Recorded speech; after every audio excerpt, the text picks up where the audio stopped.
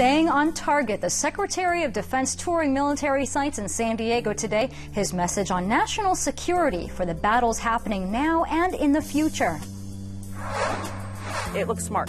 When I drive by and I see solar systems, I think these are smart people. Keeping up with the Joneses, the bright innovation becoming a staple in San Diego homes, and how it's changing the game for modern architecture. Locals stand by. Imagine all the people. The musical lesson for San Diego students inspired by a legendary rocker. KPBS Evening Edition starts right now.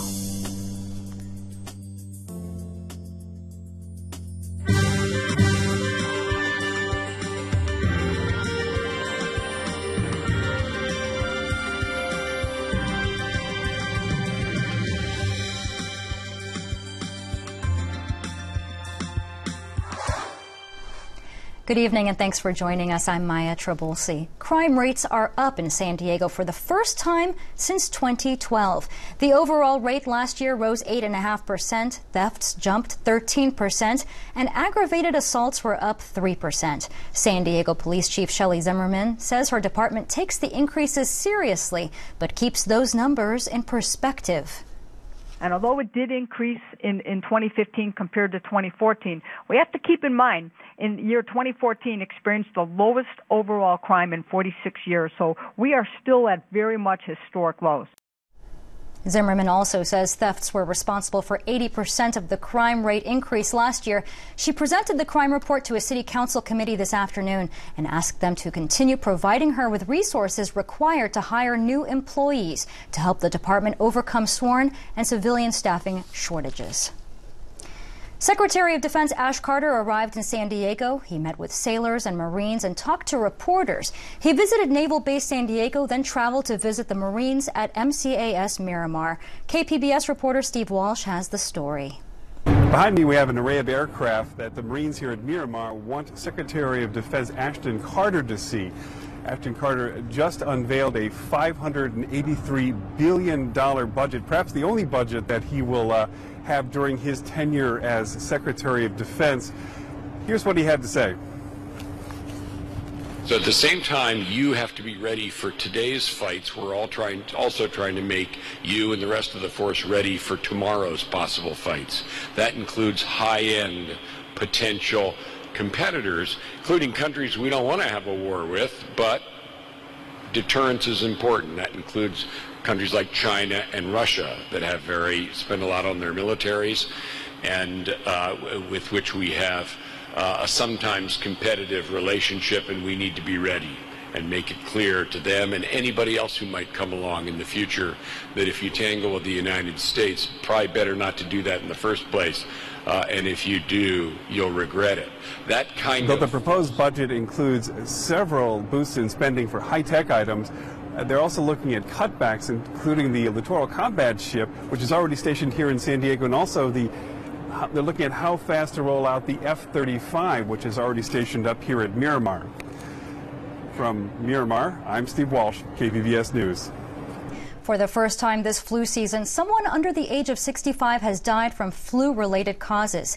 San Diego County health officials say the man did not have a pre-existing medical condition and contracted the H1N1 strain of the virus. Despite this death, this season has been much milder than last year. 5 people have died from flu this season. At this time last year, 38 people had died. And San Diego County received miserable grades in the latest tobacco control report card from the American Lung Association. From our North County Bureau, KPBS health reporter Kenny Goldberg tells us most local cities got D's and F's. The Lung Association report grades each city and county overall and on its policies in various categories. These include smoke-free outdoor air and reducing sales of tobacco products. Only 4 local cities earned an overall grade above a D. The Lung Association's Deborah Kelly says El Cajon really stood out. They have passed very strong smoke-free outdoor air policies, including making their sidewalks smoke-free. They have an excellent tobacco retail licensing law that has reduced their tobacco sales to kids to practically zero. In addition, El Cajon is the only city in the region that limits smoking in multifamily housing. More than half of the cities in the county have passed restrictions on e-cigarettes. Kenny Goldberg, KPBS News. A California lawmaker is pushing to restructure the Public Utilities Commission. The Public Utilities Reform Act would change the CPUC's role as a regulator in light of recent gas leaks impacting thousands of state residents. The measure calls for California voters to repeal a constitutional mandate giving the CPUC authority to allow existing agencies to hold utility companies more accountable when there are emergencies. You have this huge agency that is tasked with most, but not all, things involving utilities and common carriers. But then you have an alphabet soup of other agencies and other officials who have some sort of regulatory authority. And I think this proposal would make it clear we want to hold utilities accountable, and we want to make sure that the regulatory regime in California is a lot better, serves the people in a lot better fashion. The legislature has made attempts to reform the CPUC in the past, but the governor vetoed those attempts.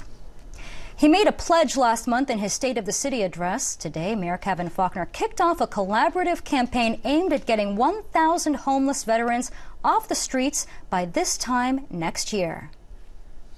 It's an effort to address one of San Diego's most serious problems. With $12.5 million in federal, city, and San Diego Housing Commission resources, the Housing Our Heroes initiative was launched with a deadline of this year to house 1,000 homeless veterans. It marks the fourth new initiative of Housing First San Diego, which is the San Diego Housing Commission's landmark homeless action plan that first launched in 2014.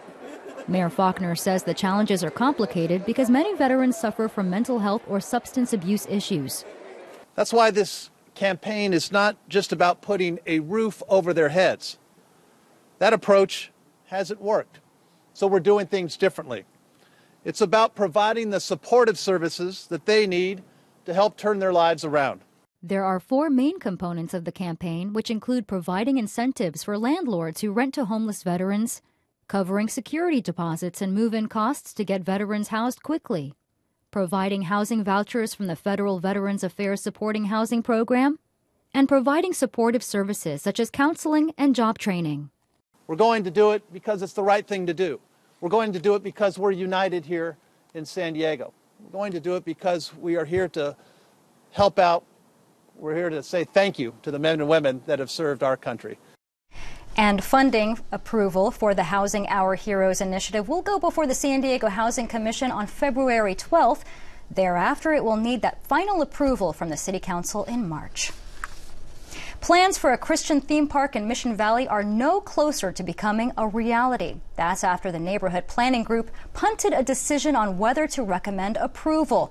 Morris Cerullo is a Pentecostal preacher based in San Diego, and he wants to tear down the Mission Valley Resort Hotel and build a legacy center with timeshares, religious attractions, and a missionary training center. The Mission Valley Planning Group got a presentation today from the project's architect, Mike Hara. Members said that they didn't fully address the project's environmental and traffic impacts and asked him to return with more details. President Barack Obama is encouraging Americans to stand against Islamophobia. The president spoke at the Islamic Society of Baltimore today to push back against prejudice that Muslim Americans say is on the rise following terrorist attacks in Paris and California. We're one American family, and when any part of our family starts to feel separate or second class or targeted, it tears at the very fabric of our nation. The visit was his first as president to an American mosque. The IRS says it's having trouble with some of its computer systems, so it stopped taking electronically filed tax returns today. The agency says it's a hardware problem affecting the e-file system and the refund tracking system. They say some systems will stay out of service until at least tomorrow. Some California lawmakers say the state should provide recruiting, mentoring, and financial help to prospective teachers as ways to address a sudden need among school districts.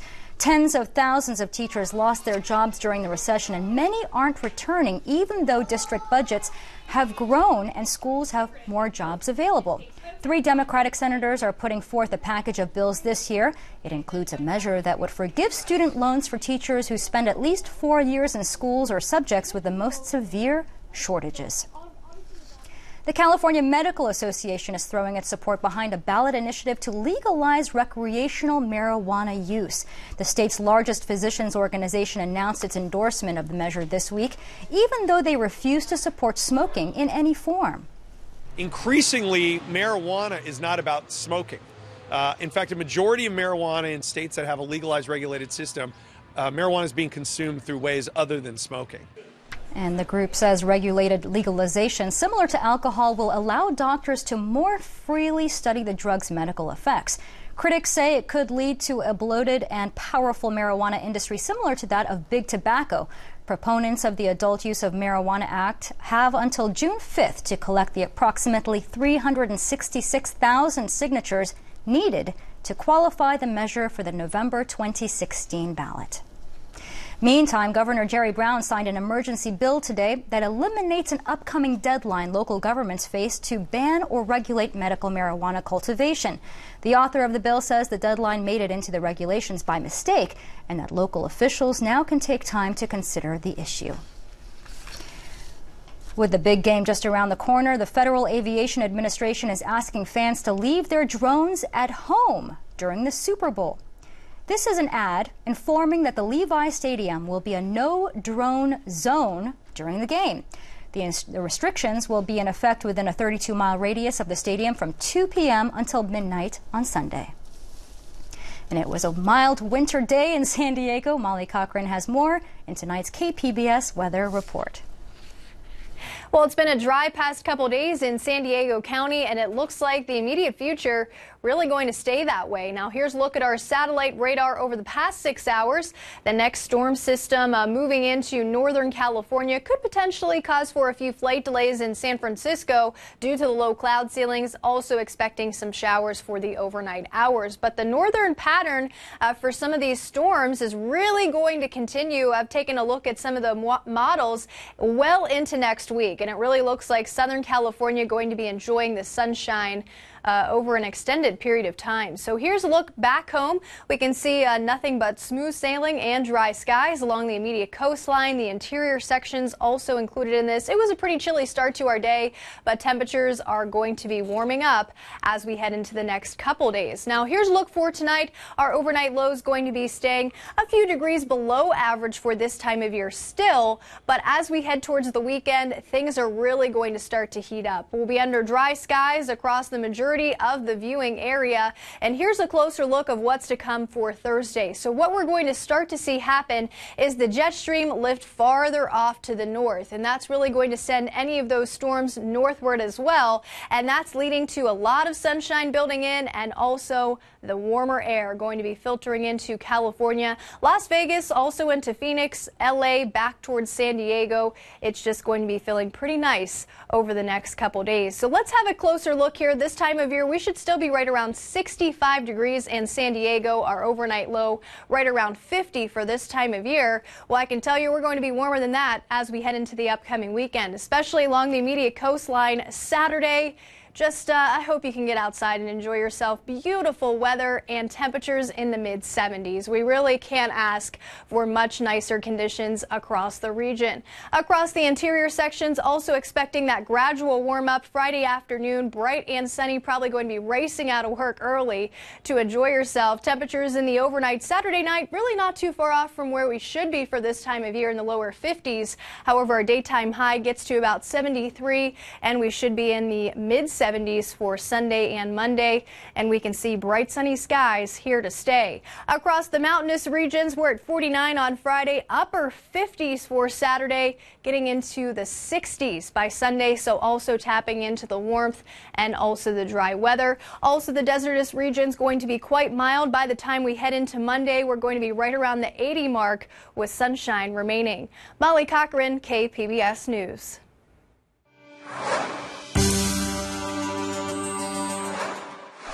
A state agency is spending $1.7 million to fight the voracious bark beetle, an insect that continues to decimate California's tree population.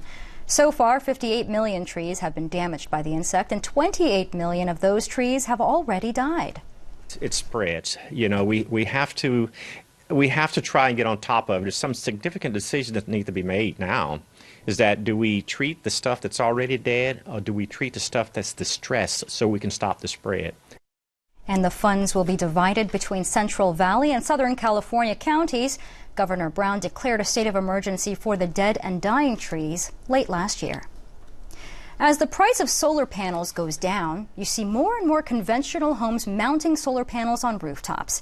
KPBS editor Tom Fudge says modern architecture is beginning to create buildings that are built for a green footprint. This house is owned by Fenella Arnold, and it has 18 solar panels, which she had installed in November, and she's totally into it. Looks like it peaks at a certain time, doesn't it? It does. It definitely peaks at a certain time. I geek out on the monitoring of it. I like to sit there. I can see it on my phone if I want to, but I can also look on the computer, and I can actually watch what they're doing. I can watch as a cloud passes by and the energy production goes down. Arnold's solar array costs $16,800, minus a 30% federal tax credit. It is also very clearly seen from the front of her house. Is this what a realtor would call curb appeal? I love it. I mean, to me, and I think this with everybody's solar system, it looks smart. When I drive by and I see solar systems, I think these are smart people. The neighborhood she lives in is El Cerrito. It's also my neighborhood, and to say that solar energy has taken off here lately is an understatement. Tax credits, subsidized manufacture of solar panels in China, they've made solar much more affordable. The people I spoke to said they expect to pay off their investment in 6 to 10 years. Robert Gill is another resident for whom solar made financial sense. He's a neighbor who lives 4 doors down from me. That dotted left-pointing arrow on his electric meter shows the meter spinning backwards, meaning he's receiving energy credits from the power company. But there's one place Gill does not have solar panels, the sunny south-facing front of the house, which faces the street. He didn't think that would look very smart. We didn't want to really mess with the character of the house and have panels put on the south-facing side, so all of our panels are in the back. Gill is really into his house. He knows its history, he knows who built it, and it wasn't built to have glass panels in front.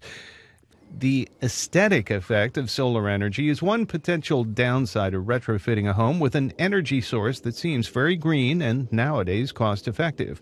You also have to consider the weight of those panels on a house, the reduction in their energy output over time. And by the way, where will all those old PVC panels be thrown away when you're done with them? Now, keep in mind, there are some buildings with solar power that have not been retrofitted. The new restaurant Costera on San Diego Bay was built for solar energy from the beginning. Don Mitrovich is a professor at the New School of Architecture and Design. He points out that solar energy at Costera was not an afterthought. As the canopy for the restaurant, it keeps the sun and the rain off the patrons. It also, according to the restaurant, provides more than a third of the building's energy needs. 2 of Mitrovich's students have designed homes with solar in mind. This one is the project of third-year student Ricardo Uribe, who has made the solar panels the roof of his carport. He says solar panels are not what he considers to be attractive. It can be, but most of the time it's not, mainly because it's an added feature that they just throw it on in the end. They don't try to integrate it. That's why I integrated mine into my carport. The push for clean energy comes down to the challenge of stopping climate change. The city of San Diego has responded by passing a climate action plan that requires 100% clean energy by 2035. Nicole Capritz, the co-author of the climate action plan, says solar will have to be a big part of that. So what we would like to see is rooftop solar and parking lot solar on city buildings, on schools, on parking lots, on commercial buildings, and on private homes. Really, what we want to see is that there are very few parts of the city that you would go and turn your head and you would not see solar panels. What Ricardo Uribe would rather see is not panels, but buildings that were made for solar, with solar film embedded in windows, solar power that's part of a wall or a roof. Yeah, well, I guess we're the future architects, so from now on, we're the ones that have to step up and change the rest of the game of how we design buildings. Tom Fudge, KPBS News. And KPBS video journalist Nick McVicker helped produce that report. A Pacific Northwest sanctuary made headlines recently thanks to an anti-government movement. But it's not the first time. EarthFix producer Jess Burns shows the clash between fashion and conservation that created a wildlife refuge. Before there was an armed occupation of the Malheur Wildlife Refuge in eastern Oregon. Before there was Ammon Bundy demanding that federal lands be handed over to locals. Before Teddy Roosevelt created any national wildlife refuges at all. There were hats. Elaborate feathered hats worn by women. Women caught up in a fashion craze that was sweeping Europe and the United States in the late 1800s. To feed the haute couture appetites of the upper classes, so-called plume hunters were crossing the country, killing millions upon millions of birds for their feathers. In 1898, the plume hunters found Malheur Lake. According to photographer William Finley, a pair of hunters wiped out the population of white herons or egrets in just a day and a half. Malheur has seen many such massacres, but none so great as that. 10 years later, when Finley explored the Malheur marshes, the egrets were still gone. I am satisfied that of the thousands of white herons formerly nesting on Malheur, not a single pair of birds is left. In response to the devastation he found, Finley helped to establish what is now the Malheur National Wildlife Refuge. More than a century later, the 300-square-mile refuge is one of the most important migratory bird sites in North America. 320 different species of birds pass through the refuge each year, and the white heron is back. In fall and winter, hunting is still allowed, but highly regulated. Hundreds of hunters visit the refuge each year in search of pheasant and other game birds. But most people just come to look and take photos like William Finley did in 1908. In a strange way, the histories of Finley and the Bundy clan have become intertwined. Both made stands at the Malheur National Wildlife Refuge, though for very different reasons. But by choosing this small corner of eastern Oregon, they're both now part of the same story that begins with the tyranny of women's hats. And reporting by Jess Burns of EarthFix, an environmental reporting project made possible by the Corporation for Public Broadcasting. A controversial connection to El Chapo has prompted a Mexican actress to seek legal protection. Kate Del Castillo filed a court petition today. She wants an injunction against any arrest related to Mexico's investigation of her relationship with detained drug lord Joaquin El Chapo Guzman. She arranged a meeting between the drug boss and actor Sean Penn in October. Last month, Mexico's Attorney General and officials are investigating possible money laundering involving Guzman and the actress's tequila business. A judge told her lawyers to specify more clearly the grounds on which they were seeking the injunction. Del Castillo's representatives have not responded to repeated requests for comment. The subject of the popular podcast Serial returned to court today to argue that he deserves a new chance at freedom. Adnan Syed was convicted in the 1999 murder of his high school girlfriend, but the blockbuster podcast raised questions about the fairness of his trial, and it helped prompt a Maryland appeals court to grant a hearing on the possibility of a new one. The family of victim Ha Min Lee issued a statement today saying they believe justice was done when Syed was convicted in 2000. I'm Judy Woodruff. On the next news hour, the rise of right-wing extremism in Sweden after the country took in more than 160,000 refugees last year. That's Wednesday on the PBS NewsHour. John Lennon's musical legacy made a stop in San Diego. KPBS education reporter Matt Bowler caught up with the John Lennon educational bus tour at Crown Point Junior Music Academy.